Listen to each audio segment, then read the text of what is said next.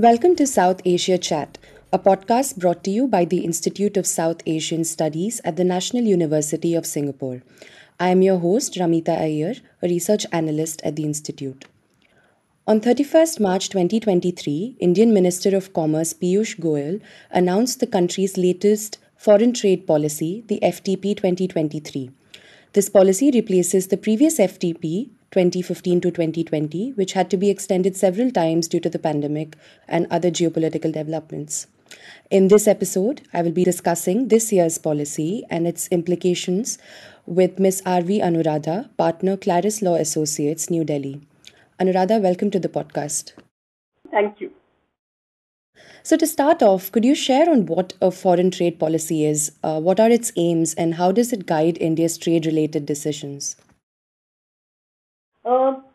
Thanks, Ramita. The foreign trade policy, unlike just being an overall policy document or a vision document, is actually a policy that the government is mandated to enact pursuant to what is called the Foreign Trade Development and Regulation Act. So, since the objective of the policy itself arises from an existing law, the policy in itself is more about implementation rather than about vision setting. The primary difference, however, in the FTP 2023, and that's what has also created a fair amount of excitement, is that unlike previous foreign trade policies, which were typically, staid narration of incentives that are available, what sort of forms and procedures that will have to be followed by exporters and importers, what incentives would be available. Other than listing this out, the policy in itself provides a bit of policy signaling in terms of what is the government's vision on how India can enhance its exports and benefit from trade as a vehicle for economic growth. And this is where there is a significant difference in the current foreign trade policy as compared to the previous year's foreign trade policy. Moving on now to some key features of this year's FTP. I'd first like to focus on trade facilitation and digitalization, where digitalizing processes, particularly for documents and invoicing, has been identified as the key enabler to better facilitate trade. Given that the current government's focus is on the digital aspect, how does this connect to India's recent heavy engagement in FTAs? Okay, again, the point that you raised, Amita, actually ties in very well with what I mentioned as the vision of the government in terms of where does it see foreign trade policy actually moving towards. So there's an entire chapter dedicated to facilitating, promoting digital trade. There is also a chapter focused on creation of e-commerce export hubs. And both of these together really present a vision in terms of how to enhance or how to facilitate digital trade and enhance India's ability in this area. But these are also areas which are setting forth broad objectives, and how the government enables implementation will actually remain to be seen in terms of specific initiatives that will need to be put in place. Let's take the example of the point that you mentioned in terms of the digitalization of the economy through trade facilitation for digital trade.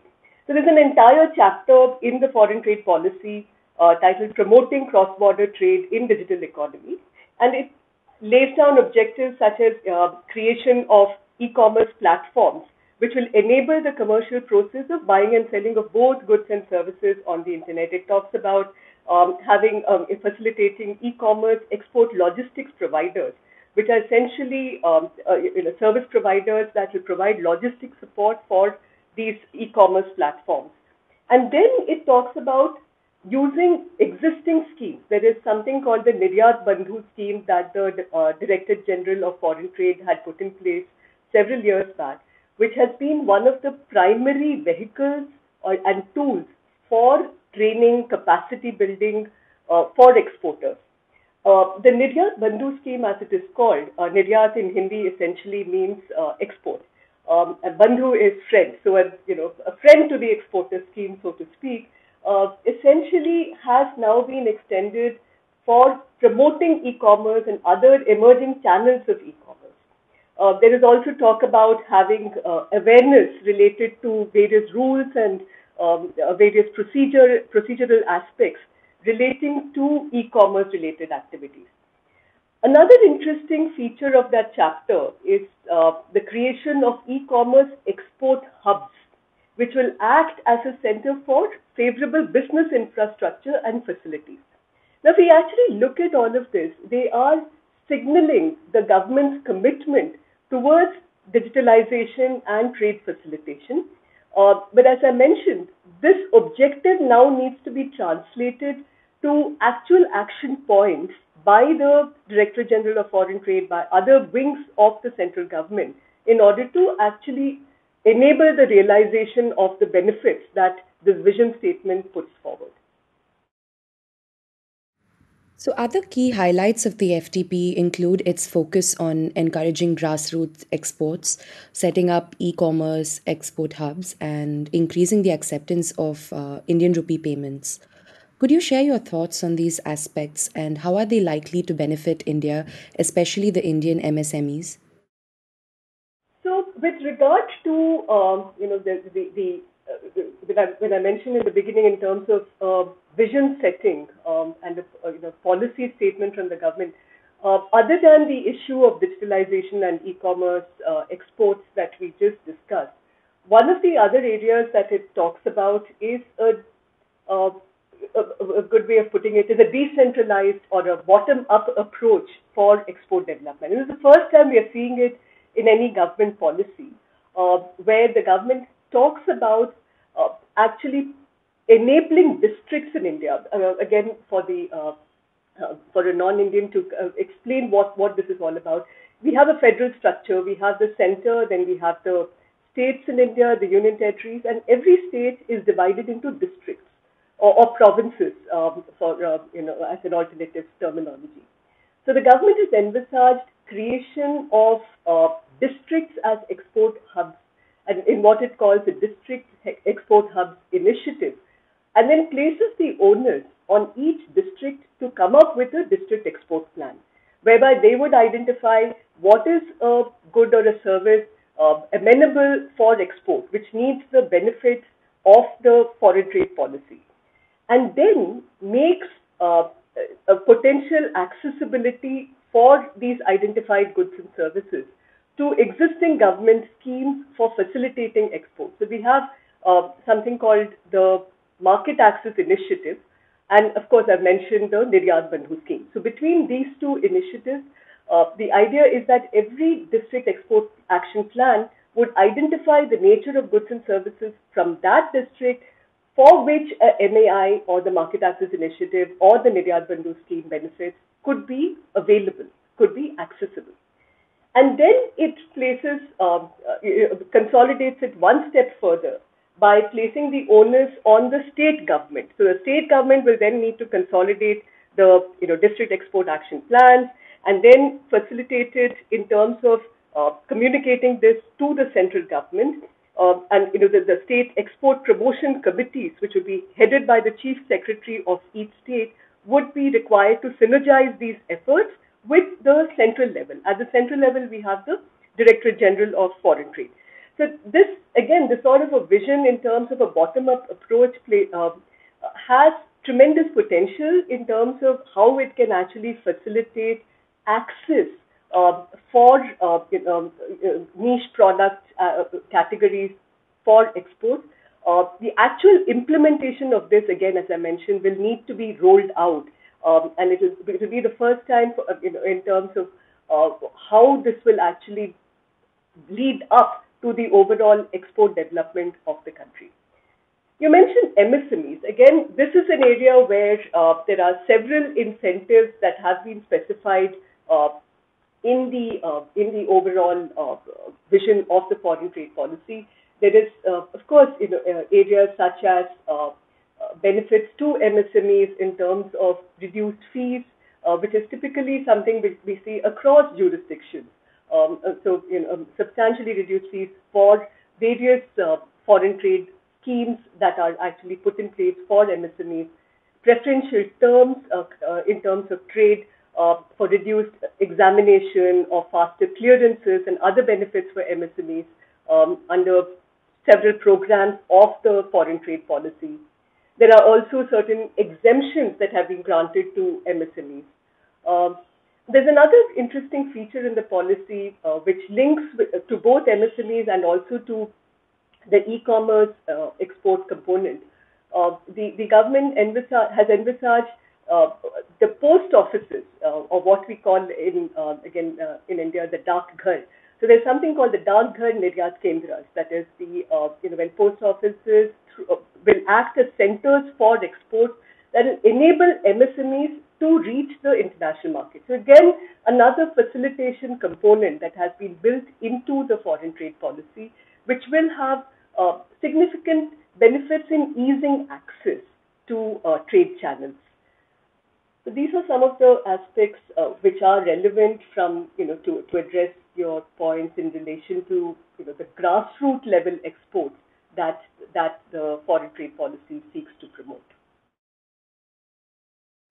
The current FTP also has some new focus areas, such as promoting cross-border trade in digital economy, expanding the list of green technology products, and also streamlining licensing procedures. What are the likely implications of these changes?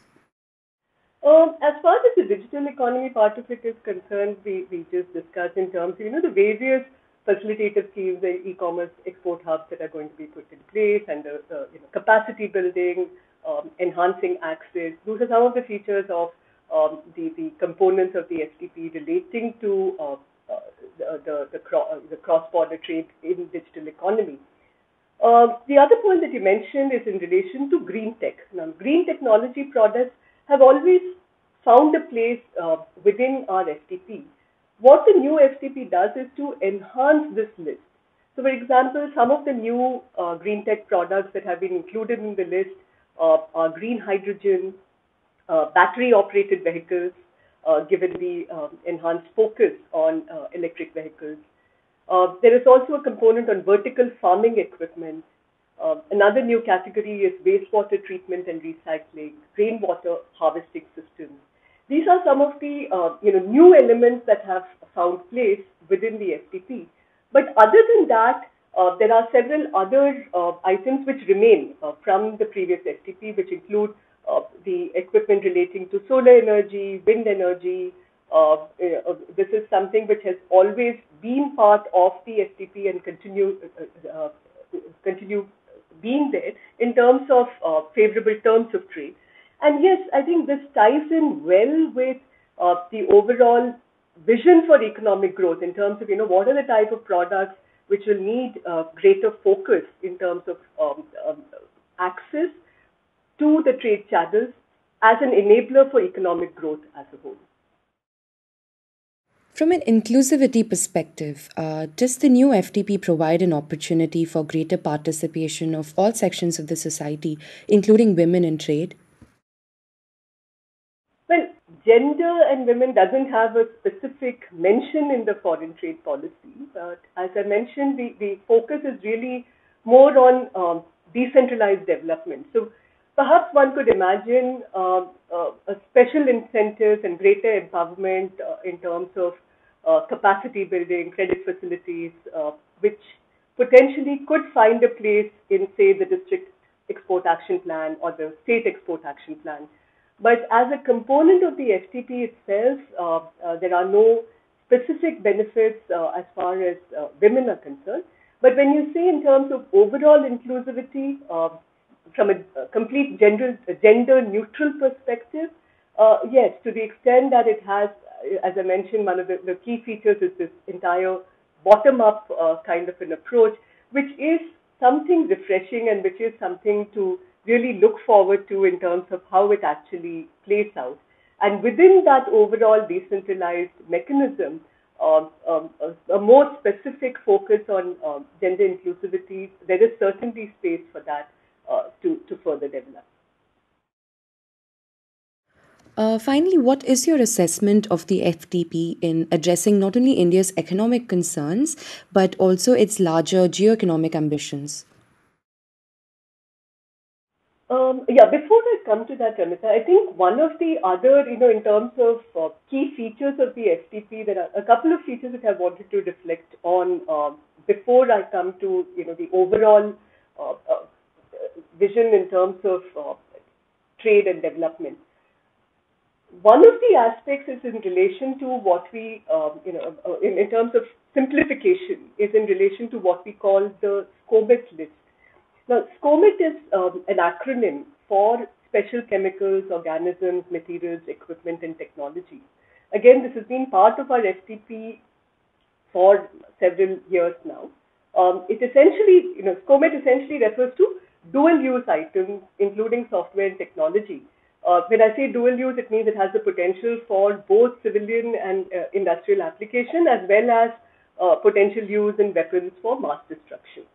Now, a SCOMET list is typically pursuant to obligations under various international treaties and conventions. So, India, along with most other countries in the world, is a member of, say, the Biological Weapons Convention, the Chemical Weapons Convention, the MTCR, that is the Missile Technology Control Regime.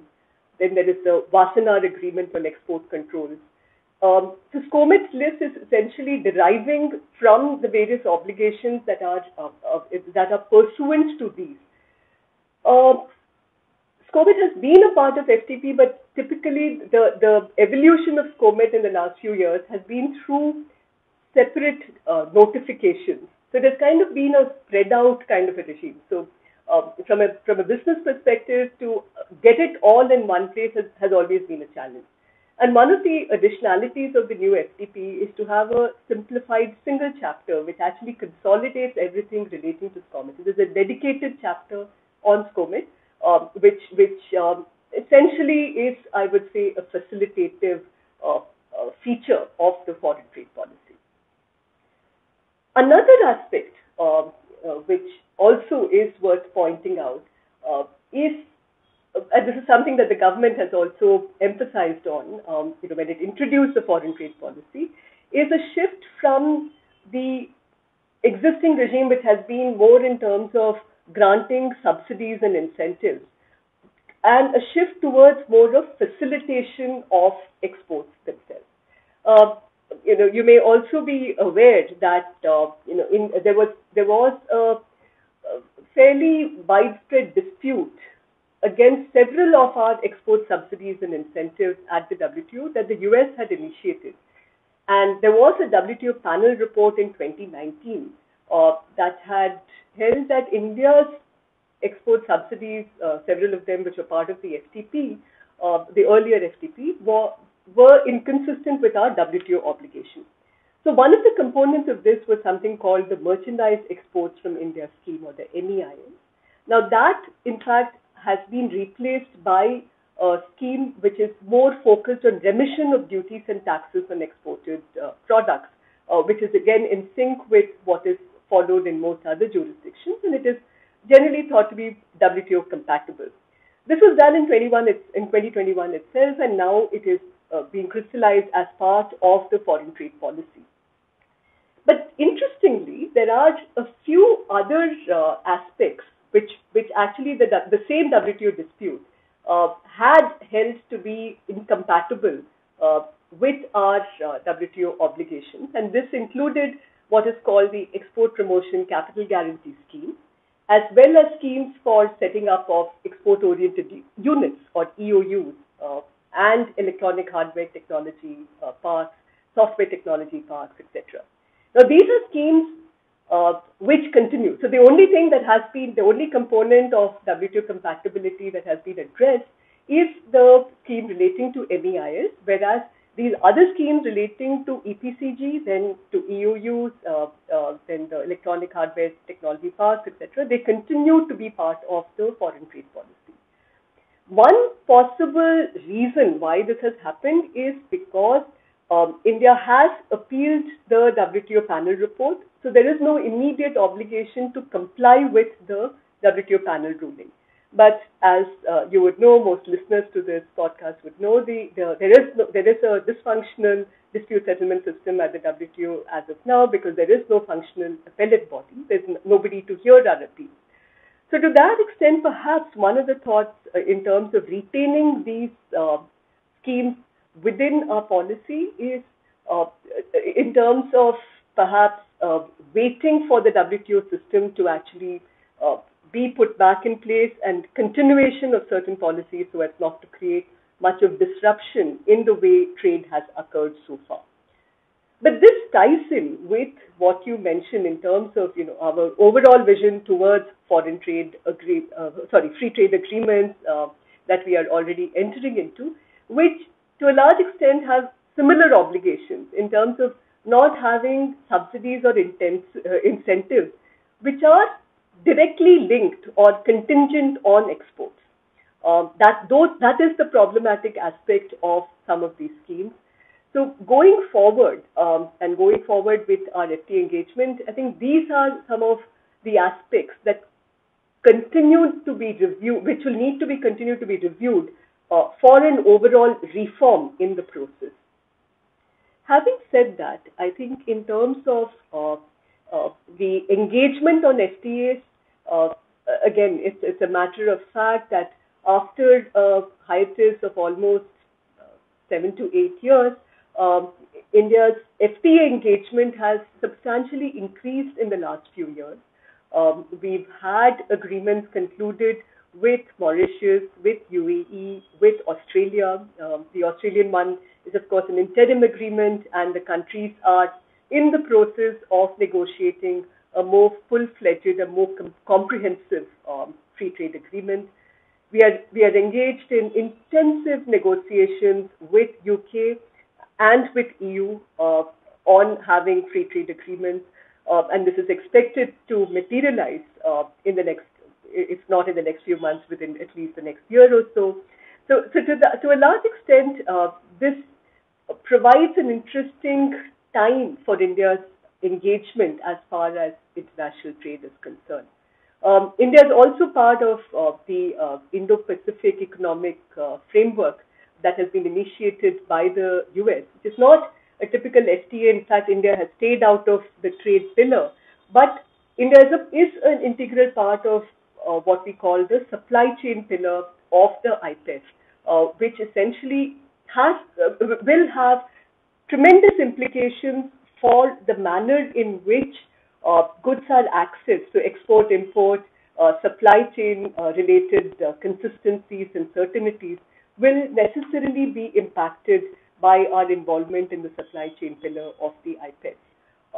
And of course, it remains to be seen how IPEF itself materializes in terms of a new strategic vision for engagement of countries in the economic sphere. This coupled with, I think, the last point that I want to focus and highlight on, I mean, one of the achievements, and I would say a pointer in the foreign trade policy itself, and this is on the internationalization of the rupee. The FTP, for the first time, has talked about export proceeds being realized in freely convertible currency or in Indian rupees, and that FTP schemes and incentives will be applicable for trade realization in rupees. Now, again, the vision behind this is to make the rupee a global currency, and this move, in fact, one finds genesis for this last year itself when the RBI, the Reserve Bank of India, had made a statement that the internationalization of the rupee is inevitable. And then it put in place a mechanism for settlement of international settlement in rupees. And we've already commenced trade with Russia, where the settlement has been in rupees. Interestingly, there was a short study by the Federation of Indian Export Organizations, which had estimated that the rupee trade system could potentially generate almost $5 billion in exports to Russia in a year's time. So this again remains to be seen, but there is a fair amount of buzz and excitement in terms of how this particular initiative under the FTP could help countries facing currency failure or have dollar shortages. So this again something which is a new feature of the policy, which is worth looking forward to. Thank you so much, Anuradha, for the comprehensive analysis. You were listening to South Asia Chat. To learn more about our work, visit us at isas.nus.edu.sg. You can also get updates on social media. We're on Twitter, LinkedIn, Facebook, and Instagram.